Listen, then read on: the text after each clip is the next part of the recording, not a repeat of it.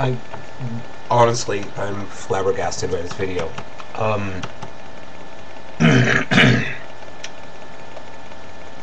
Magic isn't real. It's really that simple. Magic is illusion. It's fake. It's not real. If it's not real, it can't be evil. If it's fake, it's just illusion. That's first.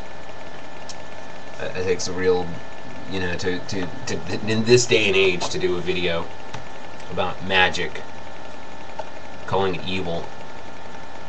And what I find absolutely hypocritical, because I hate hypocrites,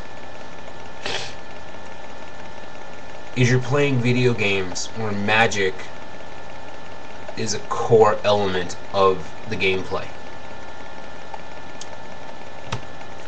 Magic is evil, but yet you have no problem playing games where magic is a core element. That's hypocrisy.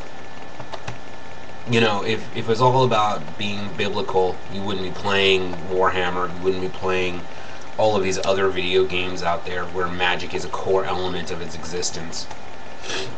Okay? It's ungodly. So, I think that being a hypocrite, you need to take a step back, and if you're really gonna be heavy into your faith, get off the video games.